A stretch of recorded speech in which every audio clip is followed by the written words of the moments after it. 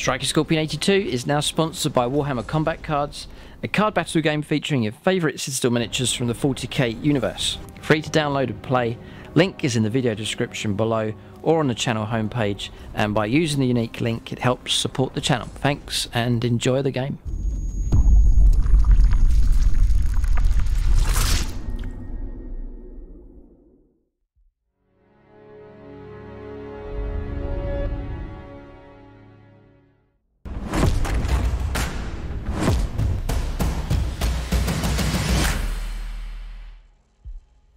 Right, welcome to this review for Warhammer the Horus Heresy, the Age of Darkness rulebook. I want to specifically focus on this book here. It comes as part of the Age of Darkness, the big box set, loads of models. Already done a review for that, a chance to zoom in, take a look at the models, just to see all the contents of the box in that video. So that should be live, you can check that one out. And I did mention in that video I would do a separate video for those that want to take a look inside the book. So the intent with this video is to go through the whole book. It's not going to get stuck into the rules. I don't play Horus Heresy, I know it's like a previous 40k edition, but it's a chance just to glean through the whole book and to get an idea of the contents inside. It is big, it's huge, massive book here, and it is 335 pages. It's massive, good sized book, and this is just the rule book. You've got two other books for Traitor and Loyalist Legions. Both those books the same size, if not slightly bigger than this. So Games Workshop really have, yeah, this is a huge undertaking from them. These books are massive. The amount of work, the graphics work and so on, and just all of the fluff and the whole construction of the thing. Tons of work's been put into this. So it's not just been a sideshow of a release here for Horus Heresy. I think Games Workshop mean business with this. It's the size of the books just shows you how serious this is. So will I ever get into Horus Heresy? I've already said it. If someone offers to play, I'll play it, no problem at all. Yeah, who knows? We'll leave it at that. I do have a soft spot for some of the models. Strengths then, for the Horus Heresy, maybe you're thinking about getting into it. Maybe just take a look at the artwork here. Brand new resculpts from Games Workshops. You've got the strength now, plastic stuff coming out. The strength of proper books being released, the Traitor and Loyalist books as well. You've got the excitement of future releases, new characters, dreadnoughts, tanks, infantry and so on. So there's that strength. The other strength obviously is the ability to expand out your collection into the Forge World range, which is, you know, vast, and some incredible, crazy models that you can get for that. So plenty of good reasons to get into Warhammer 30,000 for sure. So I'd say now is probably the best time ever, just with this release and the buzz and excitement. And if you do get into it, you'll probably find others that are getting into it as well. So Games Workshop sent me a copy of the set through the post. It's very kind of them to do so. For discount 40k, including discount 30k, and other gaming accessories and paints and so on, then do check out the channel sponsor. Link for them in the video description below. It's the OUTPOST.co.uk. They do 40k usually at 20% off, sometimes more, and you're able to get a hold of discount stuff from them. It just helps keep the cost of the hobby down.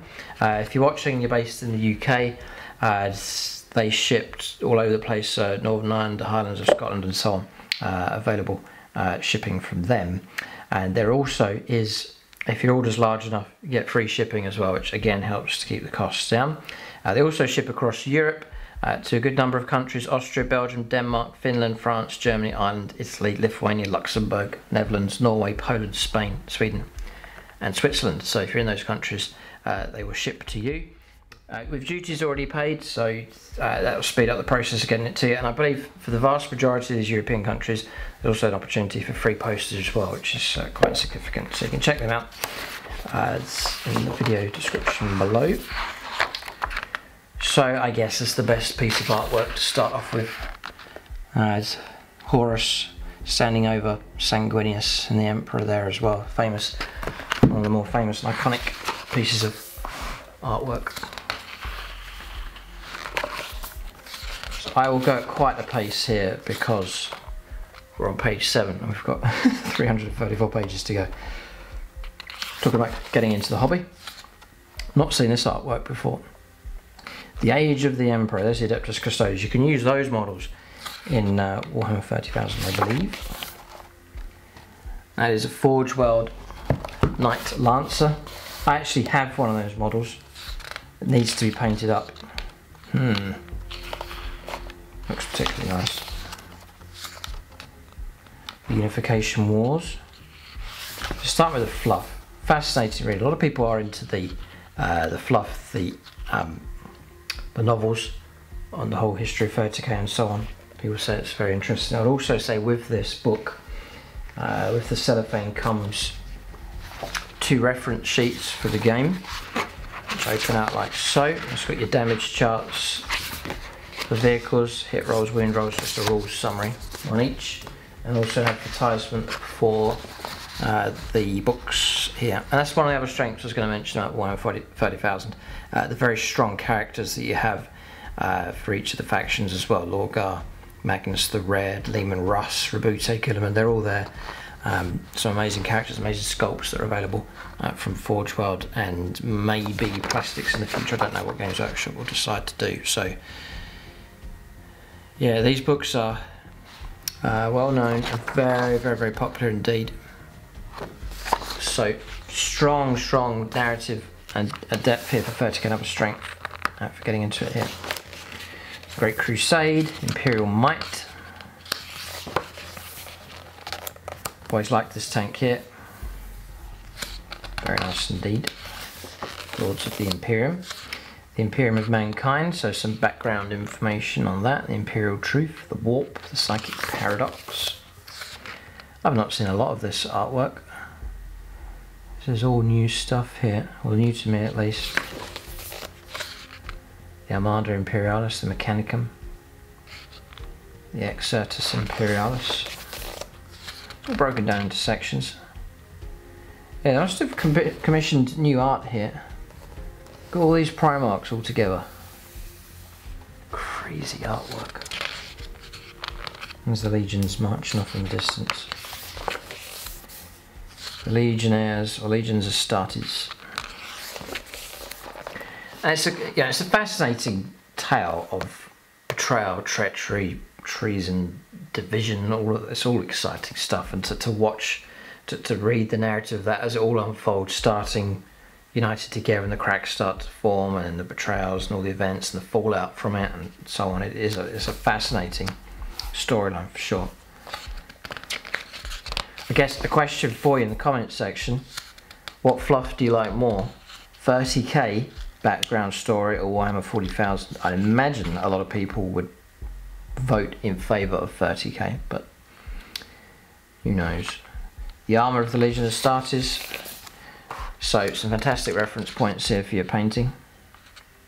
It's the bolt gun, different types, Phobos pattern, the Tigris pattern, the Umbra pattern, Mark II Crusade armour, Mark III, oh wow, this is all very interesting. A little bit Primarisy here with the Mark IV, the face, the Mark III iron armour, for the Imperial Fists. It's the Mark V armour, the Heresy armour, fascinating, and then Mark VI Corvus armour with the famous beak face, which I very much like. Interesting colour scheme on these guys.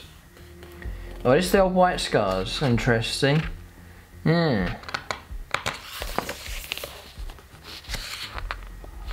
Dark Angels. Yes, in black, that's right, originally, in their original colour scheme, not the dark green. Talks about their Primarch. It's all fantastic stuff here. The Emperor's Children. In their famous purple, as you get a ribbon with it for marking the page. Not so keen on purple, it can look good. There's the Iron Warriors. Similar colour scheme to what they are now, 40K for Chaos Space Marines. Yeah, you could do some great effects with these, with the metals. Very strong colour scheme with them. There's the White Scars. Yeah, look particularly nice. I do like it when colours are toned down. You see the red and the gold here, it's all been tarnished and toned down. It looks particularly good. Nice. Imagine these in plastic. There's the Space Wolves. Yeah, I mean, so for example, you may not like a particular chapter in 40k, but in 30k, the colour scheme you actually really like, so you may well get a bit of crossover in that regard. There's the Imperial Fists. Now, them in plastic with the shields, very, very cool if that happens. Always love the idea of those shields. With the Night Lords. Just taking a bit of time to go through these. Again, just with the colours toned down. Nice. Conrad Kurz. There's the Blood Angels. Their classic scheme. The Iron Hands. Yeah. To be honest, a lot of these colour schemes I'd imagine would be pretty quick. A lot of it's effect. And quite simple in colours, so you could probably paint your armies up pretty quick. The World Eaters, they already look very chaos even at the start. Angron, the Primarch. Oh, the Ultramarines, just as soon as I see them I hear chanting in the back of my mind from James. There they are. Oh dear, there's more eagles and gold on them than anyone else. They're just so die-hard Imperial. There's the Death Guard. Wow, that's looking like that at that stage. Obviously Mortarion for their Primarch. There's the Thousand Sons. In red, of course. They were in red originally. Yeah, I've seen a chap painting them up at the club, the War Games Club, SSWG. Had these painted up in red. Looks very nice. The Sons of Horus. Yeah. Lovely colour scheme. Perhaps one of my favourites, the 30k, I have to say. It's nice, especially if you get this green to a nice metallic kind of finish, not just a flat colour, but you get a real nice metallic glint to it. Goes well with the gold and the black, and a bit of red in there as well. Now I'd rate that as one of my favourites. If I was to paint them up, I think I'd probably go for that colour scheme. Word Bearers. You know the detail, the little words, inscriptions written all across the armour. Nice enough colour scheme, lovely banner. The Salamanders, of course. In their green, but it's like a browny kind of green here it is. The Raven Guard. You're not short on options here. Quite nice and straightforward as the black armour. Again, you can go for a nice effect with that. Alpha Legion. Lovely colour scheme on them. Yeah, another very nice. The heraldry on these looks fantastic. Nice banner. Beautiful colour scheme on them. Again, if you can get nice metallics on those, particularly good. Very nice indeed. Talons of the Emperor, so the Sisters of Silence can take part. The Legio Custodes, just the regular sculpts from 1 to 40,000 you can use. The Ordo Sinister, the Imperial Assassins, they're all available. So Auxiliary, we've had those feature on the channel, in Challenger Scorpion game. Like Armoured Imperial Guard, lovely banner here. Markings on those, very nice. Again, imagine them in plastic. Whoa, that'll be something. You got the Mechanicum.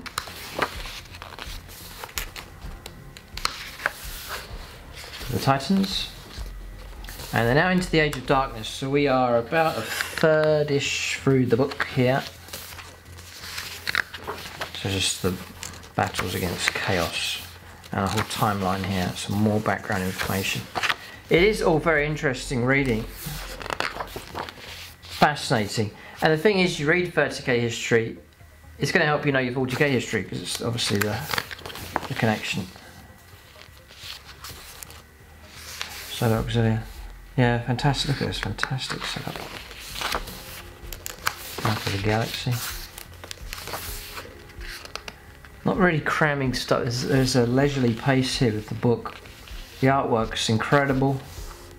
So on to the core rules now. So you're looking at page 146 for the start of the core rules. So 150 odd pages of background fluff and information, colour schemes, the types of legions and so on. So just defining the terms. Same here, very useful colour scheme reference here for the Contempt to Dreadnought, the Imperial Fists. Again, some more general principles for the rules. Talking about templates. More basic information before getting started. So it talks about turns. So turns are, as if I remember, so I was going to say there's no command phase. Yeah, but there are things. There is the start of the active player's turns. There may well be things to resolve at the start of the turn before movement anyway, so it's kind of a command phase. Then you've got your movement phase, your shooting phase, assault phase, and then the end of the turn, which I'm not sure morale is actually done. Should be at the end, I'd imagine. Okay. So you have a whole thing about reactions here. Colour scheme for the Spartan assault tanks. Yeah, those are pretty much my two of my top colour schemes. Sons of Horus, nice. And Imperial Fists.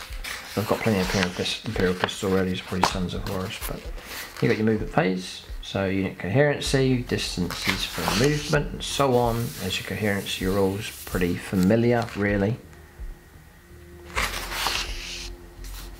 Shooting phase. Snapshots, remember all of this.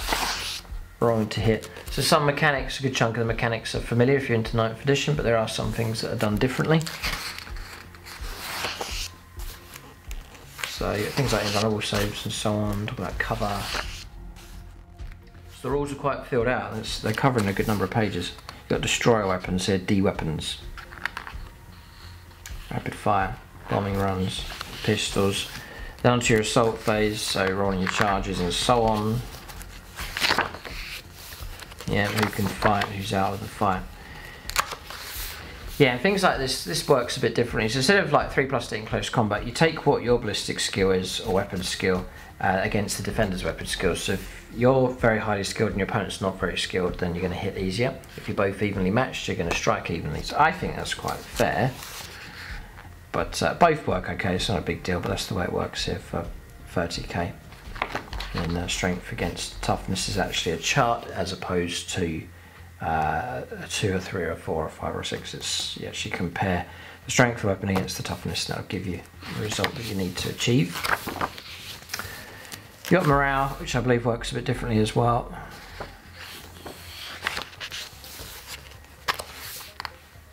Talk about falling back. Got the unit types, what they can and can't do, cavalry, infantry, and so on. Subtypes, characters, what they can do. Quite crucial, I'd imagine, in the game.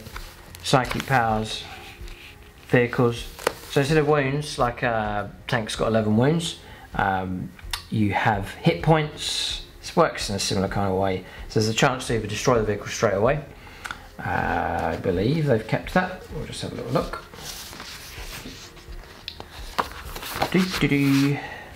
So vehicle damaged.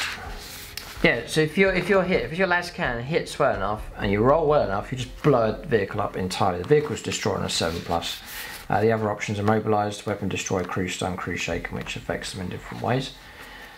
So that's the way the old system worked. Also, you got hull points, so you could take multiple hits, not quite be destroyed, but you just work your way through the hull points and the vehicle's destroyed that way. So it just succumbs to overwhelming damage and firepower. I used to think that system worked fine, but with that you have the strength of the weapon with any abilities on top, and you're trying to beat the armor value.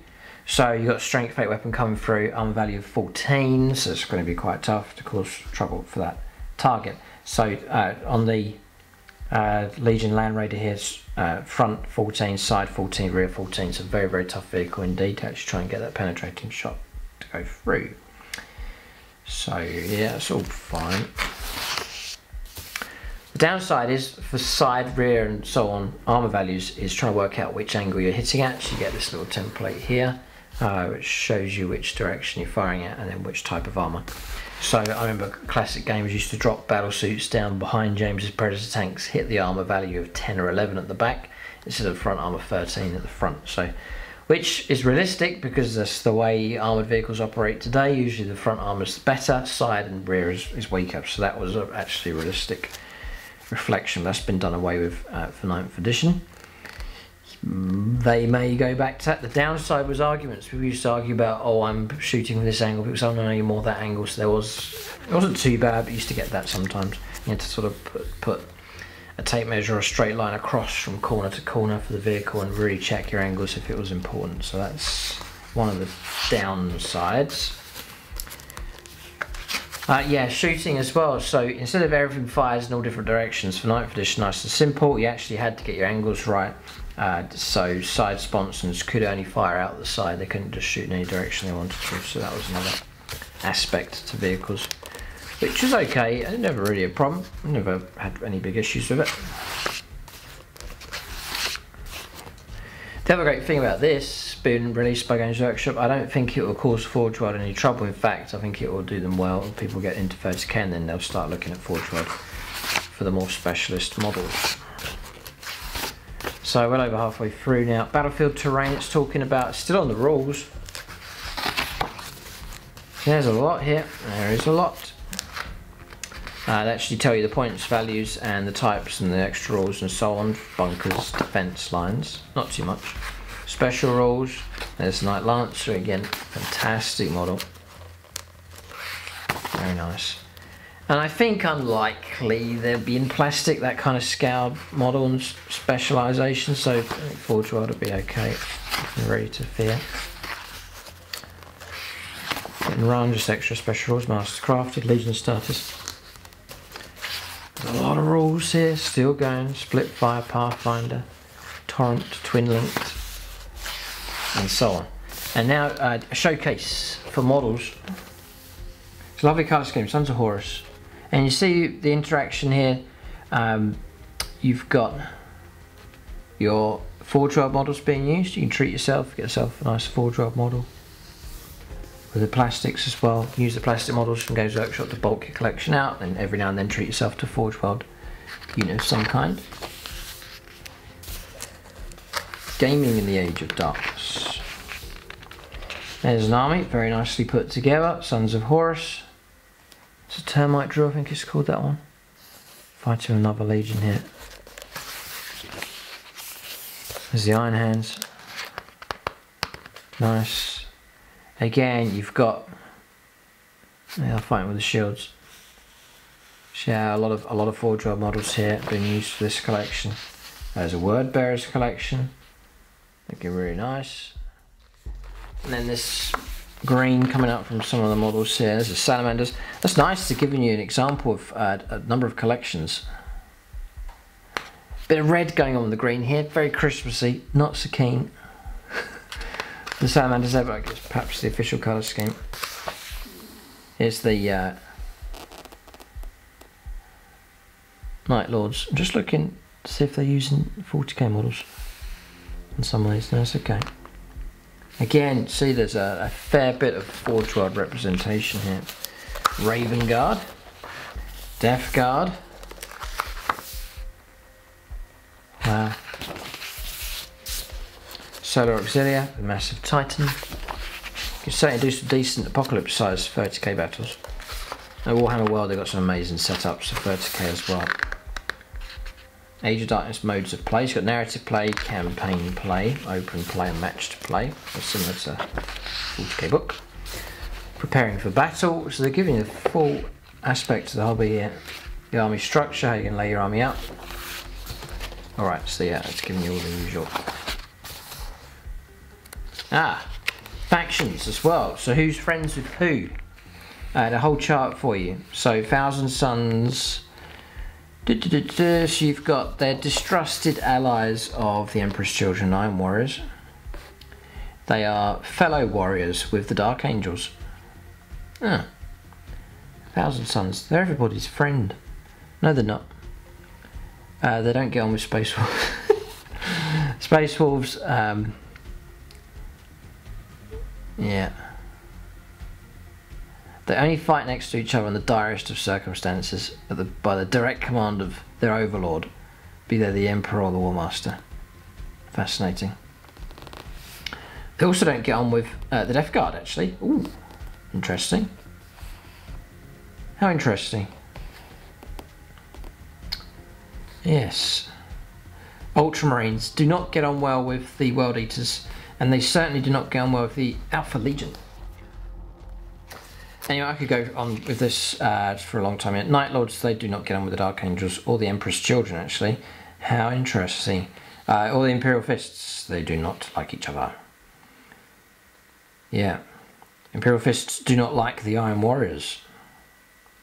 The Space Wolves do not like the Dark Angels. Well, well, well. Imperial Army. No real hatred for anyone. They're just a mixture. Sworn Brothers, that's the golden mark. Ones that Sons of Horus, absolute best friends with the Death Guard. They're also big friends with the Night Lords. Oh well, the Salamanders, they're everybody's friend. They get on well with the Dark Angels, the Emperor's Children, the White Skull, Space Wolves, Imperial Fists, the Blood Angels, and the Raven Guard, and the Mechanicum and the Imperial Army, so very friendly. War traits, it's lovely artwork here. It's the Primarchs clashing.